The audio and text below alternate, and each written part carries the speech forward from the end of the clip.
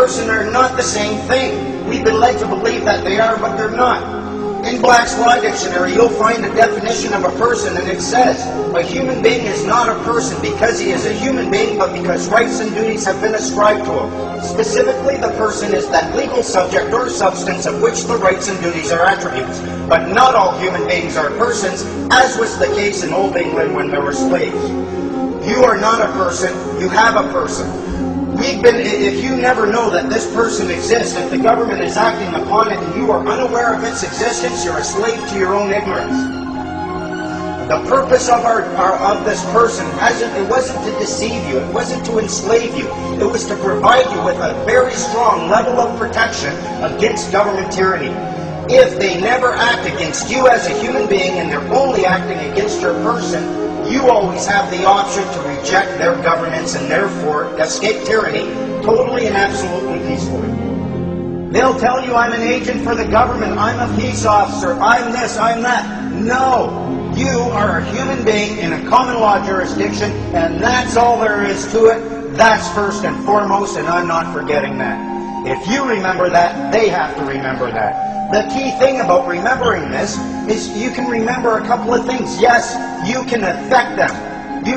They will respond to emotion. They will respond to threats. They'll respond to a baseball bat in the bottom of their knee. They will respond. They will also respond to love, compassion, and truth. They are human beings, and if you treat them with the dignity that all human beings are worthy of, they will respond as a human being as well. Don't look at them as anything more than simply a human being using a tool. And the tool that they are using is words. All they are words. The government is just composed of human beings using words. Take away the human beings, you don't have a government. Take away the words, you don't have a government. You need those two things in order for anyone to come up to you and claim any level of authority over you. If you learn to distinguish between actual law, and there is only 3 ways to break the law: harm another human being, damage someone else's property, use fraud or mischief in your contracts, you have broken the law. That's the only way to break the law. Statutes are not laws. If you look it up, you'll find that the definition of a statute is a legislated rule of society given the force of law. It's a law, it's a rule that has the force of law within a structured society because somebody gave it that force. Remember, we're all equal here. Who can give those words the force of law? Only you. You have decided to give those statutes the force of law within your societal structure. A society, if you look at the definition of that, it's a number of people joined by mutual consent to deliberate, determine, and act for a common goal. Your consent is required for any statute to have the force of law, and you can spot these. They'll have the word act right in the title.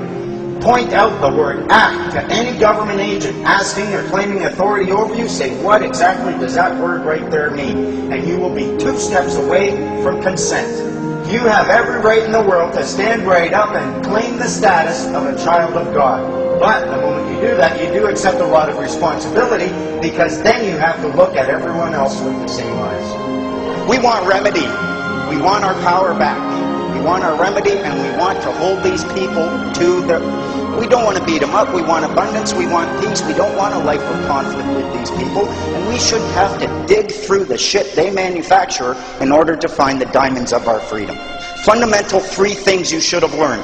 1, you are not a person. You have a person. It exists in association with you. Statutes are not laws. They do not apply to you. They apply to your person. And finally, believe it or not, you want your freedom. You want to become a free man on the land. You have to treat these people with compassion, regardless of what they've done to you, and I know how difficult that can be.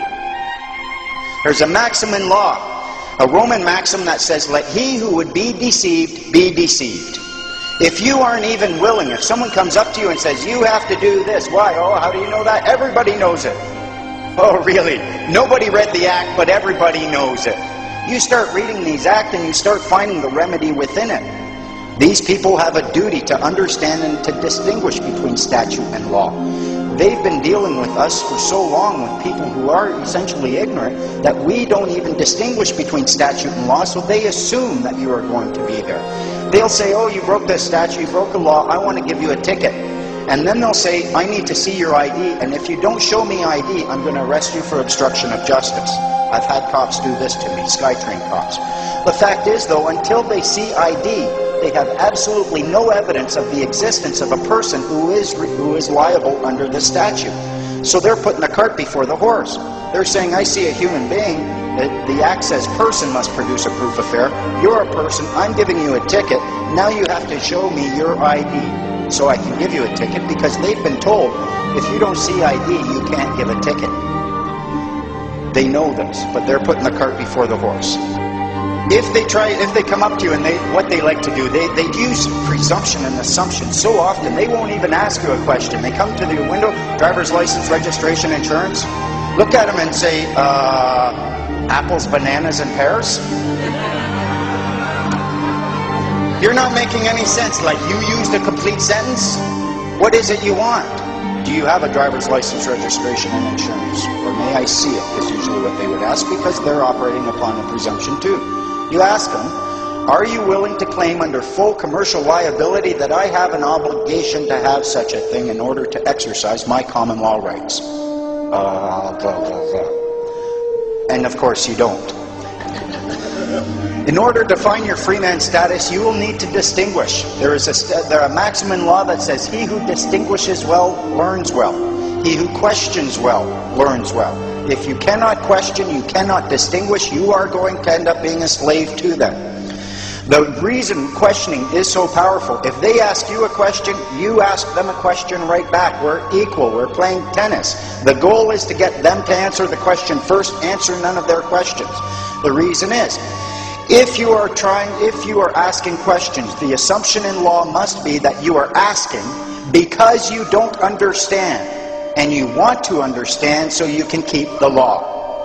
The assumption is, and therefore, as long as you are continually asking questions, they can't do anything. They can't claim you're obstructing justice. They can't claim that you're not that you're in violation of any statute. Just keep asking questions.